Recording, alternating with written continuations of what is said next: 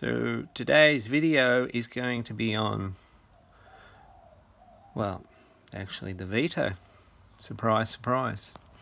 Now what my trouble was is the power window stopped working, the central locking stopped working.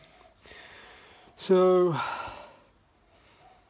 went around a few issues, and what we eventually found out was, I changed the controller over here.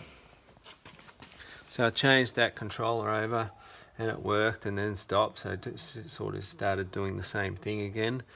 And then so what I've done is disconnected the motor here for the power window on the driver's side door, and that still everything seems to be operating normally now. So basically, obviously this window is not working, but the other side window is working, the central locking's working. So now what I'm thinking the problem is basically this motor here is probably burnt out, or there's some fault with this particular motor. So we're going to get a new motor and give that a crack, but I think that will probably resolve the issue. So if anyone's got any issues with a similar type of problem, I'm guessing that's it. Alright, cheers.